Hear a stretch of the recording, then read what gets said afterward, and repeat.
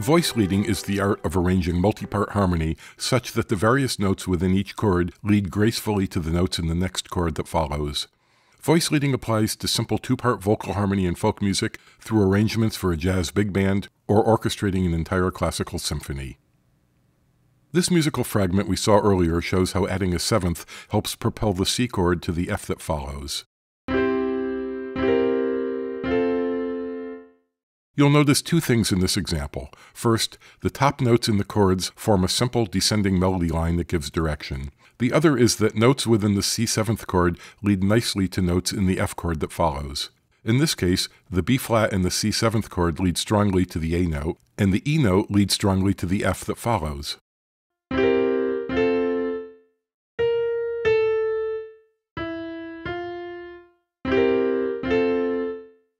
In this example, both the B-flat and E notes are called leading tones. The C note at the bottom of each chord is also part of the structure, providing a commonality for all three chords that helps bind them together. Earlier I mentioned changing chords while the bass note stays the same, and this is another example of that. When I went to music college years ago in the 1970s, one of the most valuable lessons they taught was how to analyze the four-part arrangements in J.S. Bach's vocal chorales. Four-part vocal writing is a staple for groups ranging from the Baroque era through barbershop, big band jazz, and even pop groups such as the Beach Boys. The four standard parts, from highest to lowest, are soprano, alto, tenor, and bass, often abbreviated SATB. Voice leading is the key to successful four-part writing, and it's important for leading tones to resolve up or down as appropriate, rather than jumping aimlessly to any random note in the target chord. Before we look at examples of good four-part arranging, let's first look at some bad examples. This will help you appreciate the difference. One of the first things you'll learn in an arranging course is to avoid parallel fourth and fifth intervals, unless you're going for an oriental sound. The notes in all of these two-note chords are a fifth apart.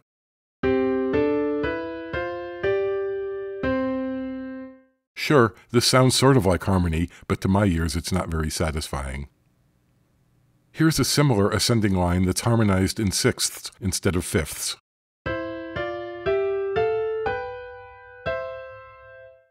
It sounds better overall, and the resolution at the end also sounds more final and more musical, because the leading tone resolves in the proper direction. Extending this to three-part harmony, it's still best to avoid parallel fourths and fifths. Rather than raise the G note in the first chord to an A in the second, it's better to leave it alone. Likewise for the C notes in the third and fourth beats.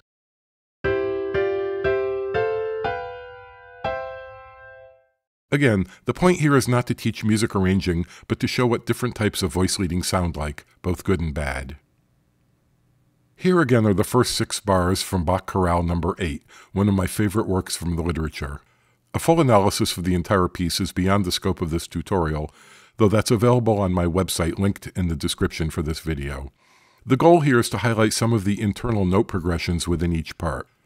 This type of music is often printed on the piano staff, with the note stems pointing up or down to identify which voice is which. These notes are the soprano part, and these are the alto part. Likewise for the tenor and bass parts in the lower staff.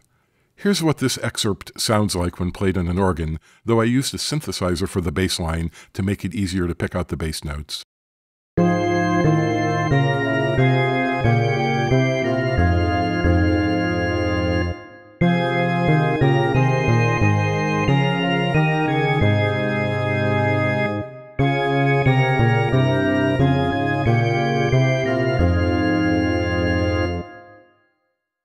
I'd be remiss if I didn't mention my college music theory teacher, Dr. David Barnett, professor of music at the University of Bridgeport. Dr. Barnett was a huge influence for me, and he was also a world-class pianist who often performed publicly.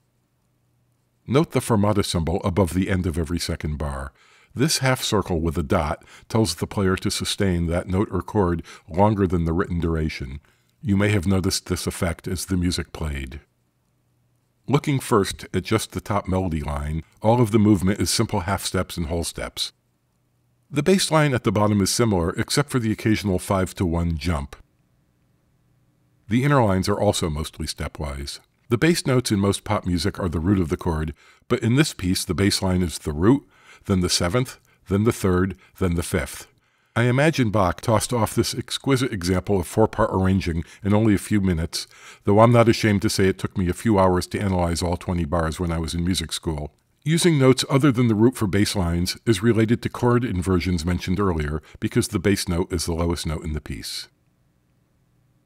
The same methods and rules apply to arranging for a jazz big band. Voices should lead smoothly from one chord to another with minimal motion, and fourth or fifth intervals moving in parallel are best avoided. Harmony lines in thirds and sixths can move together, but other chord tones generally stay in place as the main harmonies pass through the intermediary chords. This score shows 24 bars of a big band arrangement I wrote years ago for the jazz standard Bluesette by Toots Thielmans. I made this cheesy synthesizer arrangement so you can hear it.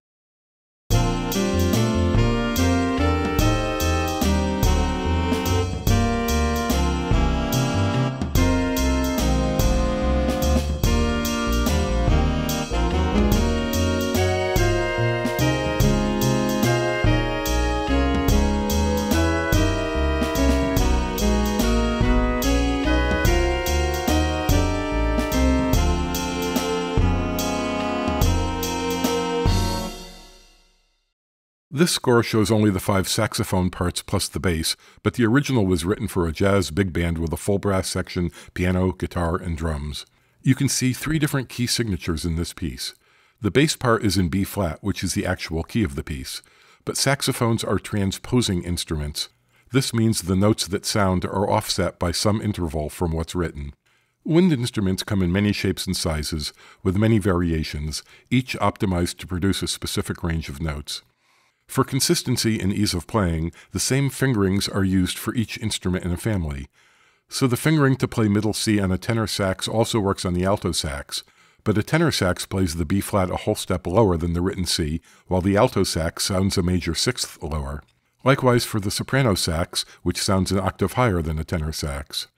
From the player's perspective, the printed notes are fingered the same, but the pitches produced are different. The composer or arranger is responsible for transposing the written notes to create the desired pitches.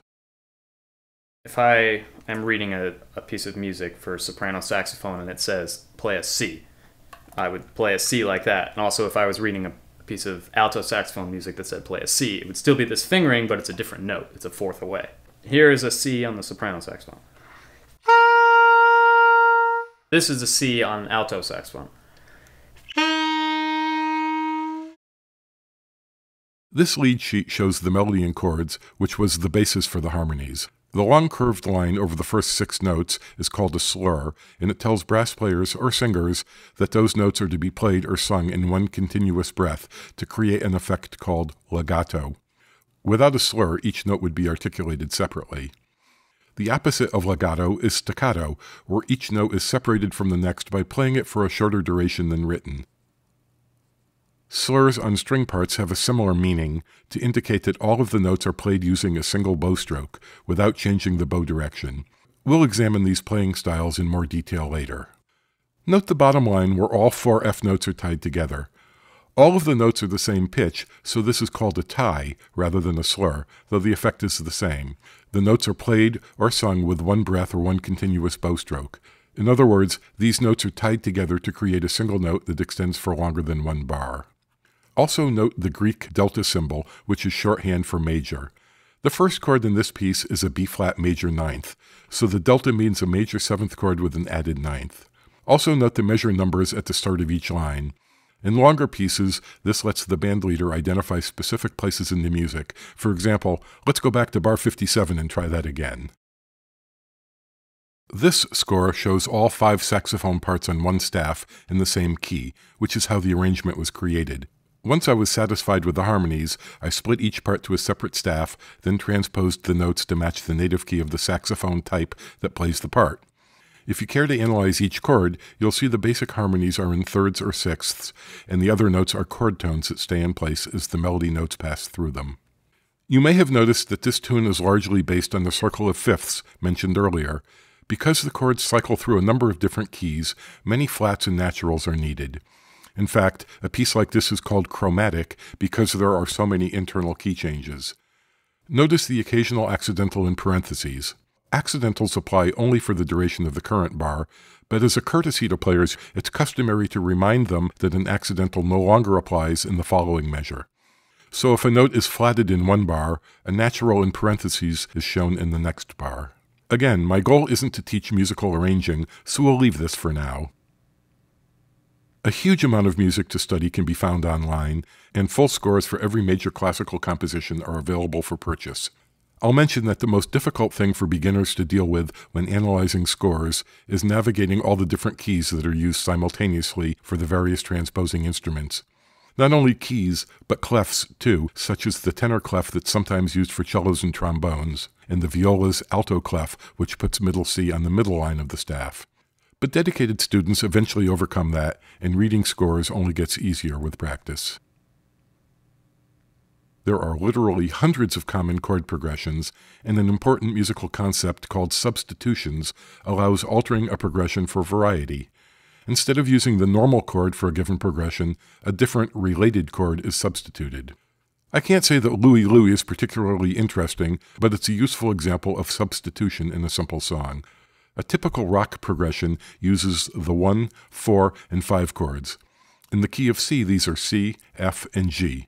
Louie Louie substitutes a minor 5 chord for the normal major, so G major becomes G minor. Here's the same progression twice, first with G major and then with G minor.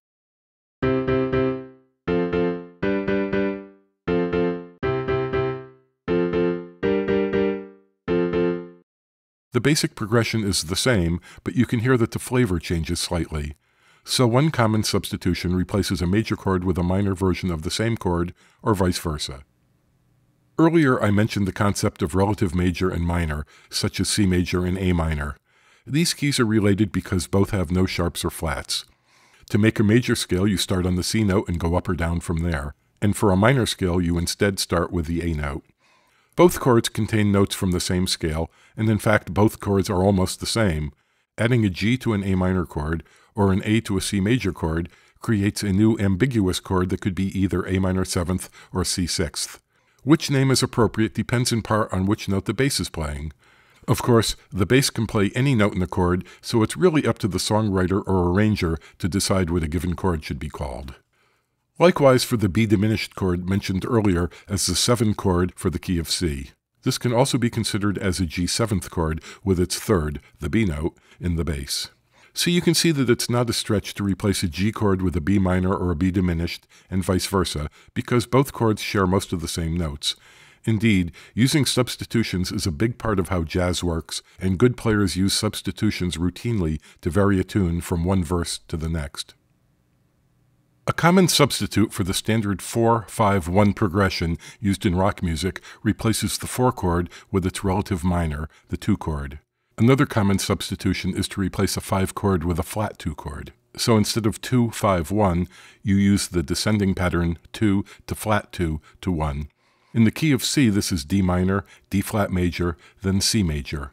Here's what these variations sound like.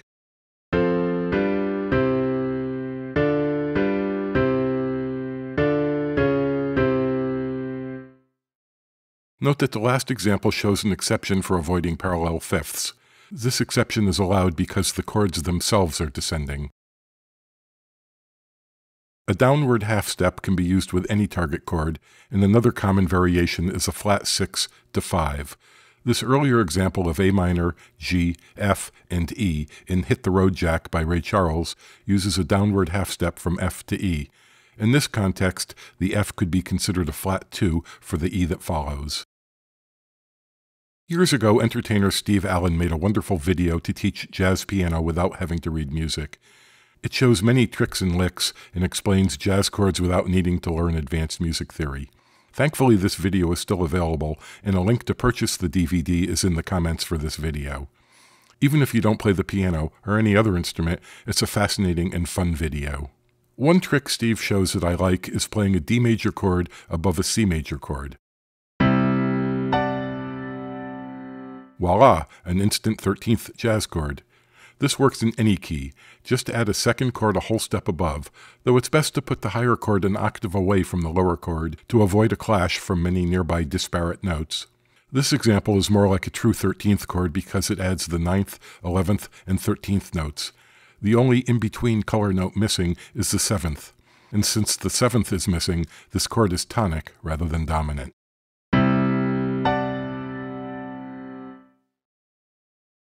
Substitutions can also be established by the bass player. When I played in bands years ago, one of my favorite tricks was changing a 7 chord to a minor 5 chord by playing a 6th in the bass, as in this fragment from On Broadway. The regular chords play C to B flat repeatedly, but instead of playing a B flat, I'd sometimes play a G note.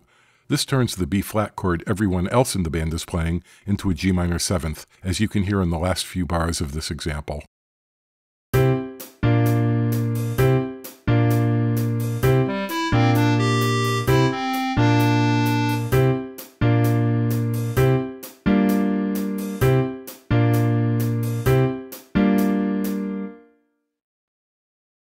The last aspect of melodies and harmonies we'll consider is how loudly they are played, and how their loudness varies over time. The general term for this is dynamics, and it's a very important property of music that makes all the difference between a soothing lullaby and a bombastic fanfare. This bassoon part from my cello concerto in A minor shows several dynamic markings. The first is forte, abbreviated as an italic F, which tells the musician to play fairly loudly. Forte means strong in Italian. The second instruction is mezzo piano, abbreviated MP. This means medium soft because the Italian for soft is piano, and mezzo is the word for medium. There's also mezzo forte, abbreviated MF, which means medium loud. Finally, fortissimo and pianissimo mean very loud and very soft, respectively. Italian is the standard language used for written music instructions, and all classical musicians know at least the most common Italian musical terms and abbreviations. As an aside, the full name for the piano instrument is pianoforte, which means soft, loud, and the common name piano is simply a shortened version. The piano was invented around 1700 to let players control the volume of the notes for more expressiveness. Earlier keyboards, such as the harpsichord, play all notes at the same volume, no matter how hard the keys are struck. Therefore, the pianoforte was so named because it allows playing notes both softly and loudly. Besides telling musicians how loudly to play generally with forte, mezzo piano, and so forth, additional instructions indicate to play progressively louder or softer. The standard terms are crescendo and decrescendo for progressively louder and softer, respectively. Some composers write those words into the score in parts, but hairpin marks are often used as a shorthand. This example also shows a dynamic marking called an accent that applies to single notes. This is the greater than symbol above some of the notes. An accent tells the musician to play just that one note louder than all the others, to add emphasis or to better define the beat. Many accents are on the first beat of a bar, as in this example, but they don't have to be.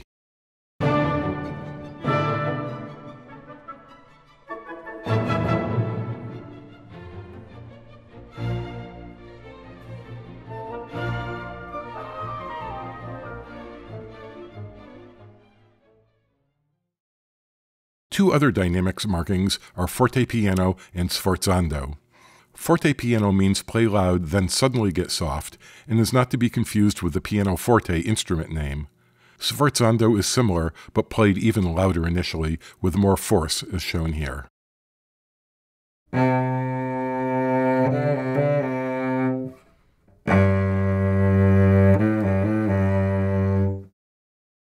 I explained earlier that it's common to include measure numbers in printed music to make it easier for musicians and conductors to locate specific places in a long piece. It's also common to identify the start of major sections with a letter as shown here, so the conductor can tell an orchestra, take it again from letter J. The 7 in this bassoon part is a multi-measure rest that indicates 7 bars where nothing is played. Sometimes rests are extremely long, and it's difficult for musicians to count 53 bars without losing track of where they are. To help players resume at the right place and avoid an embarrassing mistake, it's common to include cue notes played by other instruments, so they know what to listen for before their entrance. These clarinet and flute notes are in a smaller font to show that they're cues rather than part of the bassoon music. Also note the solo and tutti markings. Most of this part is meant for 2 bassoons playing the same notes in unison, but in a few places only 1 bassoon is to play. Solo means only the first bassoonist should play those notes, and tutti resumes with both players in unison. When two bassoons are to play in harmony from the same music, by convention, the first bassoonist plays the higher note. Usually measure numbers appear only at the left side of the page for each staff, but additional numbers, like the 140 shown here, help players more easily navigate the music when there are many measures of rest, as is common with percussion parts.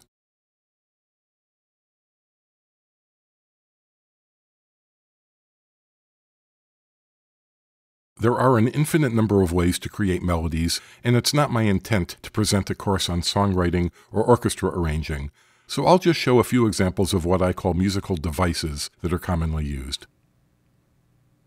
A pedal tone, also called a pedal point, is a low note that stays the same as other notes above it change to form different chords.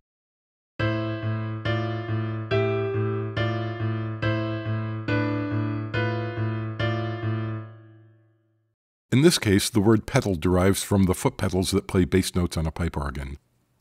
A pedal tone can be a note from the other chords, or it can be unrelated to create dissonance. Because the bass note stays the same, it adds a commonality to the chords in a passage, even when there's dissonance.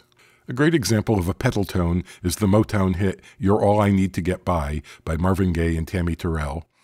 As you can hear, the bass stays on an A note as the chords go from 1, then to 2, then to a minor 4. So first that A note is the root of the A chord, then it's the 7th of the B7 2 chord, then the 5th of the D minor 4 chord, and finally back to A.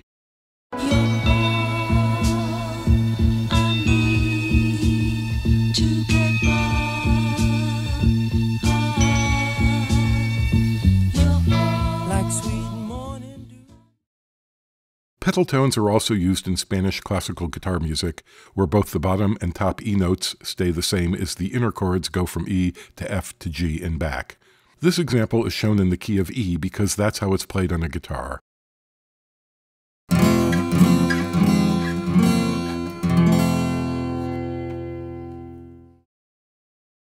The second chord is an F major 7th because E is the 7th note in the F major scale.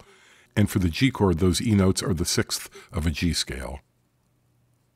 Continuing the same melody note across different chords is another common device, as in the jazz standard one-note samba by Antonio Carlos Jobim. This is just a little samba built upon a single note.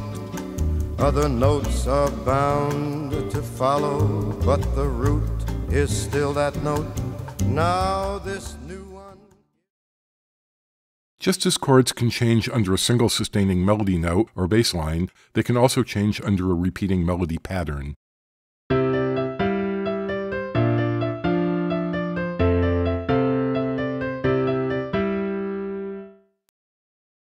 Another musical device progressively lowers the root note of a minor chord to create a continuous progression. You've probably heard this one many times, where the root note is lowered by half steps.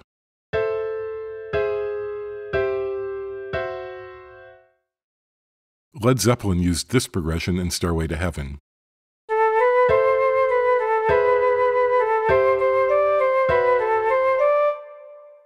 And George Harrison used the exact same chords in While My Guitar Gently Weeps.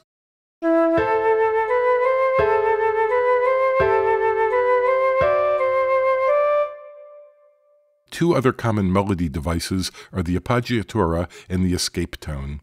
An appoggiatura is a stepwise movement, either a half step or a whole step, that's often preceded by a larger leap. The opening three notes of Maria and Somewhere from West Side Story are good examples. Maria, I've just kissed a girl named Maria. There's a place for us, a time and a place for us. An escape tone is the opposite, where a half step or whole step is followed by a large jump, as in this example from the Variations on a Rococo Theme for Cello and Orchestra by Tchaikovsky.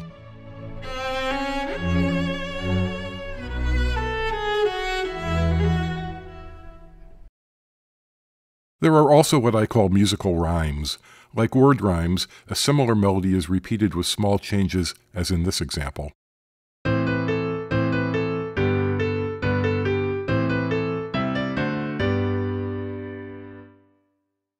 Another musical rhyme is in the theme for the movie The Good, the Bad, and the Ugly.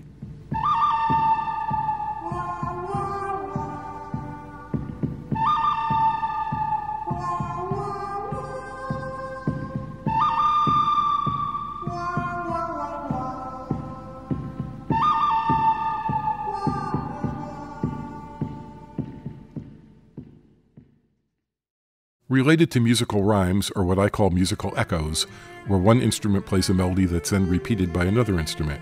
In this example from my cello concerto, a cello line is echoed first by a solo flute, then by a solo clarinet the second time.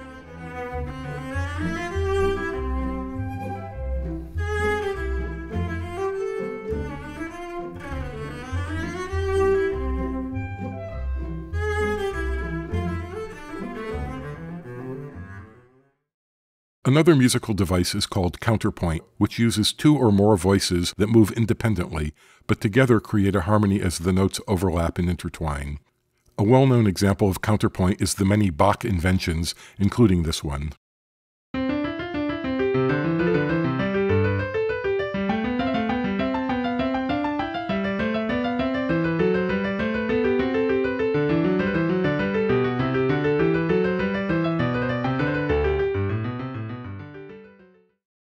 A musical surprise is an event that's unexpected, such as a brief loud moment in a soft, gentle passage, or a chord that defies the typical resolution. One example is the Picardy third, where a minor piece ends surprisingly on a major chord. This device has been used in classical music for many centuries, but a modern example is the ending of Happy Together by the Turtles. So happy together, so happy together.